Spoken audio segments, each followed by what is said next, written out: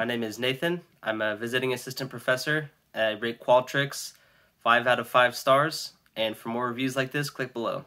Before using Qualtrics CoreXM, I used Google Forms and SurveyMonkey, and I switched to Qualtrics because of its increased customization and some of the other functionality that it has, like JavaScript.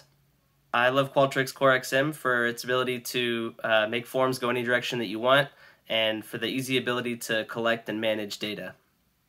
One thing that's a little bit challenging about Qualtrics is that because of all of the functionality, it's a little bit of a learning curve. So it takes a little bit to get into, but they do offer a lot of documentation on how to get started.